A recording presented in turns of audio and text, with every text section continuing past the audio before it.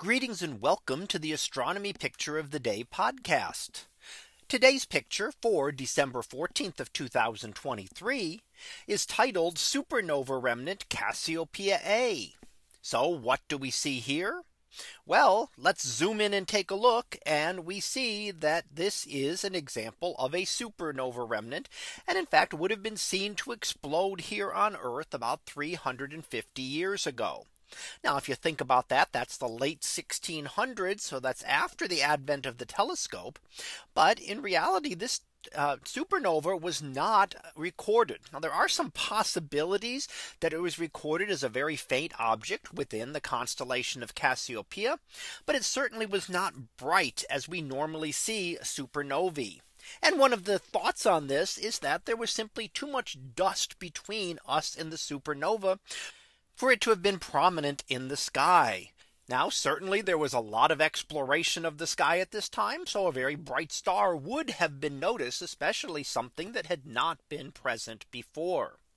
Now, here we're looking at a modern image, and in fact this is an image taken by the James Webb Space Telescope, looking in great detail at the filamentary structure within the supernova.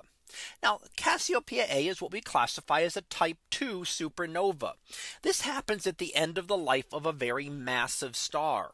So as stars go through their lives, most stars, like our sun, are burning hydrogen into helium. That is their fuel source. Once they use that up, they will go through heavier and heavier elements, burning helium into carbon, and then into oxygen and neon, and so on up to iron. Once a star builds up an iron core, it becomes unstable. And that's because it takes energy to fuse iron into heavier elements instead of giving you energy. So as you get the temperatures and pressures to start fusing those iron atoms together, you start sucking energy out of the center of the star, and it implodes, crashing down, and then is thought to rebound outward, expelling the material out into space. And that gives us the supernova remnant that we see today, that has been expanding for several hundred years. This is also where most of the very heavy elements are created. So we think that many heavy elements are created in supernova explosions and then expelled outward into space to help form future generations of stars.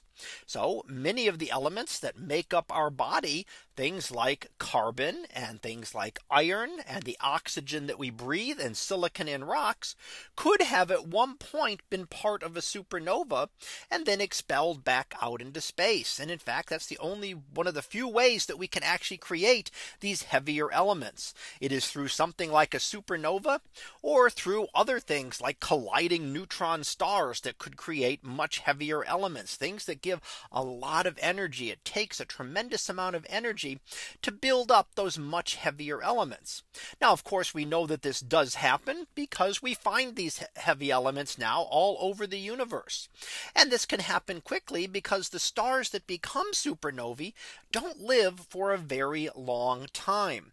So it only takes a few million years for many of these stars to go through their lives and explode as a supernova. So while our sun will never get to this stage, it simply isn't massive enough.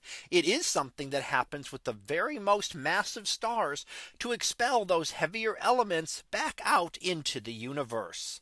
So that was our picture of the day for December 14th of 2023.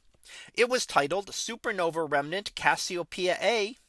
We'll be back again tomorrow for the next picture, previewed to be a stellar eclipse. So we'll see what that is about tomorrow. And until then, have a great day, everyone, and I will see you in class.